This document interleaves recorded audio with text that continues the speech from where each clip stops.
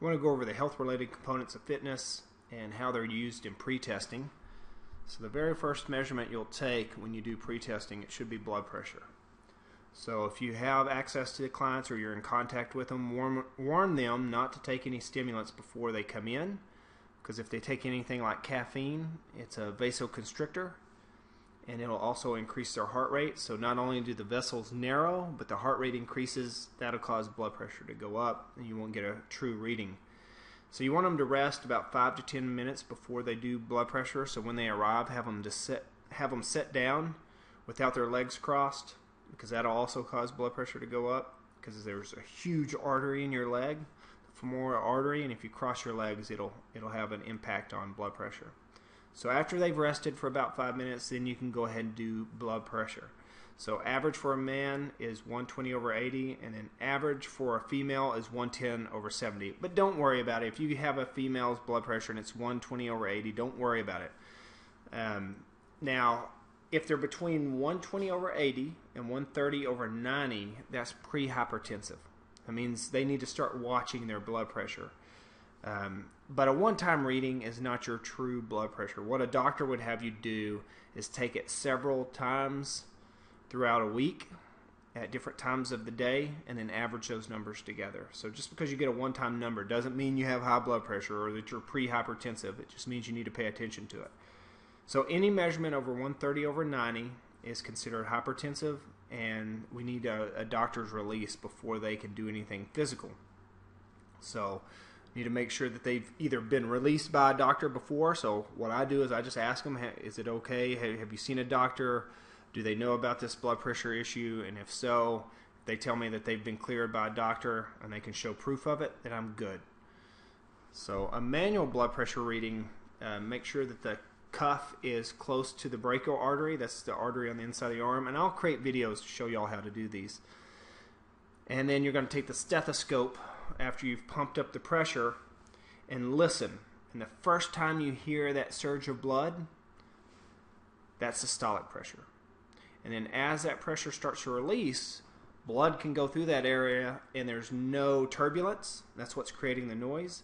And once the cuff pressure gets light enough so it no longer makes any noise anymore, the last time you hear that, that'll be diastolic pressure. So you pump up the cuff, you release the pressure, you start to listen with the stethoscope over near that brachial artery, and then you hear a surge of blood.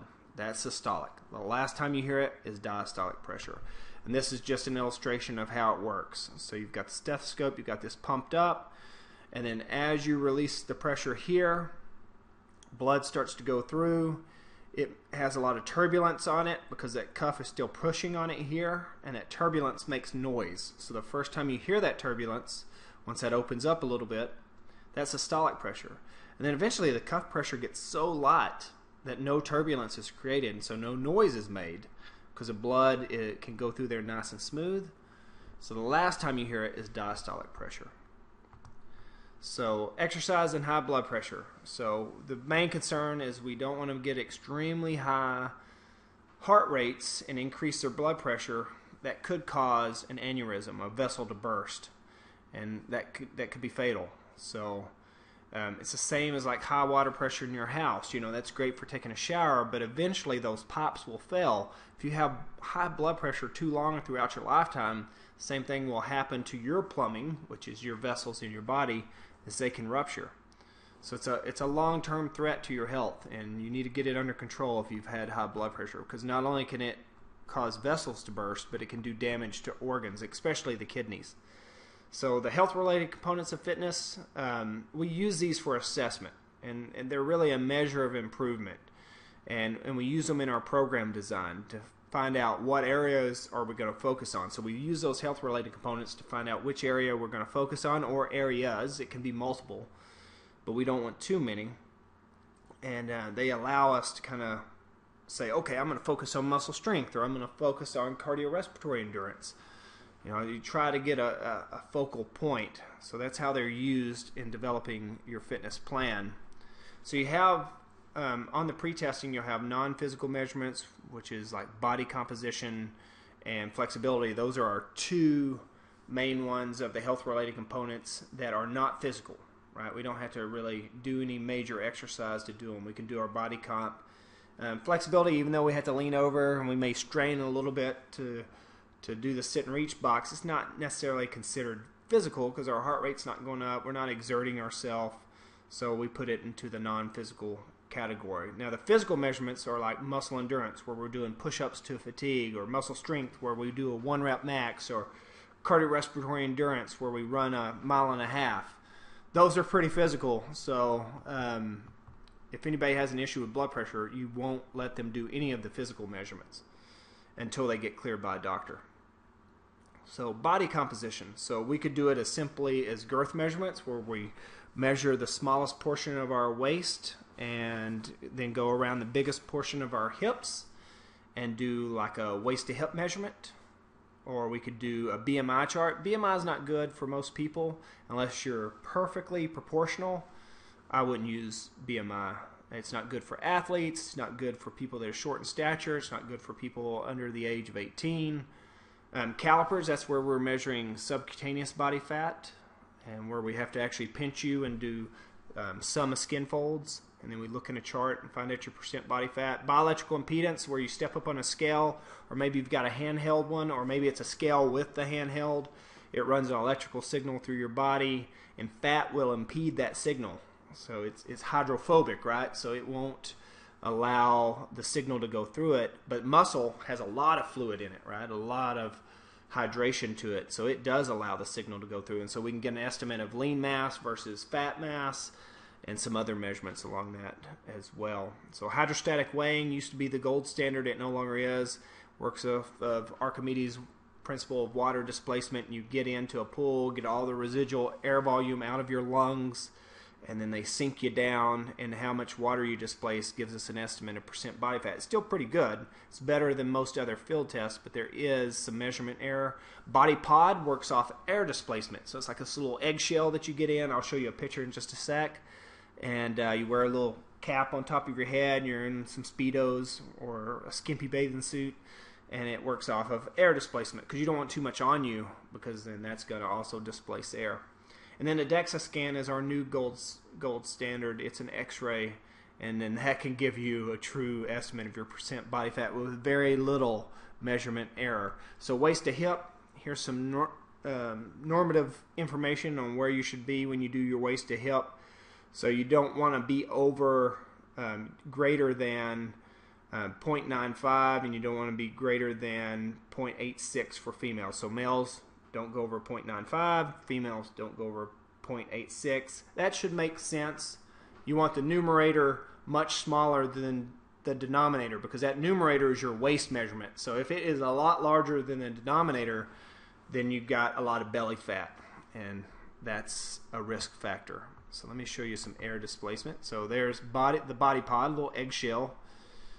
Kind of reminds me of Mork and Mindy, and you get inside that, it displaces air. Here's a DEXA scan.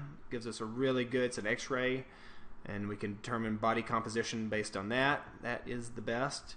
This is a sit and reach, and I'll have videos of how to do all of these except for the DEXA scan and body pod, so that you can do your own measurements. So all that's measuring is lower back and hamstring flexibility. So it's not the best measurement. So if you got really long arms and short legs, you do really well on this. If it's the other way around, where you got little T-Rex arms and long legs, you're not going to do so great. But there's a lot of normative data because it's used in public school, it's used in colleges, so we have a lot of people to compare ourselves to. And then muscle endurance. These will be the tests that we do. We'll do push-ups until fatigue. And so you just do as many push-ups as you can until you can't go anymore. We'll do sit-ups for 1 minute, and we'll do lunges for 1 minute to test muscle endurance in the lower body. So this is how we'll do the push-ups, and I'll make a video of this so you don't have to just go by the instructions here. So for women, you'll be on your knees, arms about shoulder width apart. These are modified. And the reason we have women do that is most of the normative data is just for modified, is just for women. And so you go all the way down. Normally you'll have like a little yoga block down there that you can touch your chin to. That tells you that you've gone down far enough. But if you just focus on getting the arms to bend at a right angle, that works too. So that's the modified. So here are the standard push-ups. Now, if you're a woman, it doesn't mean you can't do standard push-ups. It just means most of that information is comparing you to what men do. There may not be a lot of normative data for women, but if there is, use that. If not, and you're like, oh, there's no way I can do that many push-ups, just remember most of those charts are based off what men can do. So standard push-up, instead of being on our knees, we're on the balls of our feet. Again, arms are about shoulder width apart. If you're a woman, put a yoga block out in front so that your chin touches, or try to get your arms to bend at a right angle. If you're a man, put the yoga block at its smallest part, at its not the tallest part, but go down about the thickness of somebody's fist. Go down, touch your chest to that, and back up. So sit-ups, we do these for 1 minute. So cross your arms in front, don't pull on the back of your head or neck, go all the way up, touch your elbows to your knees, back down. And see how many you can do for 1 minute. And make sure that your bottom is about 15 to 18 inches from your heels. You don't want your heels way out here, because then you get the hip flexors to assist you and it makes it easier. So you want your heels to be fairly close to your bottom. Lunges, just make sure you step out far enough so that your knee is behind your big toe. If you take little baby steps, what will happen is your knee will go in front of your big toe, and it causes a lot of anterior shear. And I don't care what you do with your arms when you're doing the lunges on your pre-test. You can use them for balance, but make sure that you look straight ahead to keep your spine in line, and that you step out far enough. And I'll make a video on that. Cardiovascular endurance, do a 1.5 mile walk run test. How fast can you do that 1.5 mile walk? Or you can do a step test. That's a 3-minute step test. For my online students, I'm going to have you do the 1.5 mile walk run. How fast can you do that? Please don't give me numbers like I did it in 4 minutes, because that's faster than the world record. I have that happen all the time, and I have to tell my online students, you realize that that is faster than the world record time. So resting heart rate, how do you take your resting heart rate manually? Most of these automated blood pressure cuffs will do it for you, but if it doesn't and you need to take it, you can use a carotid artery or pulse. So you just take the pad of 2 fingers, put in between the Adam's apple and the sternocleidomastoid muscle, and you'll feel it.